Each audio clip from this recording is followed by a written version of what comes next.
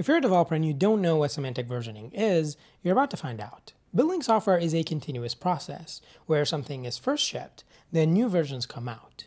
But each version is different. Some versions might have new features that are backwards compatible. Other versions might have breaking changes.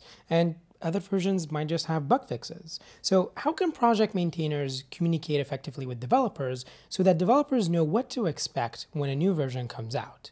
That's where semantic versioning comes in. Semantic versioning, or SemVer, is a release strategy that dictates how version numbers are assigned based on the type of change that's happening.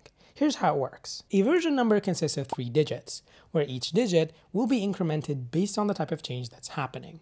When incrementing the first digit from the left, this means that this is a major version, which will introduce breaking changes. These changes are not backwards compatible, so to upgrade, developers have to go through their release notes to understand exactly how to do it. When incrementing the second digit with a new release, this means that this is a minor version. So new features are introduced, but they are backwards compatible.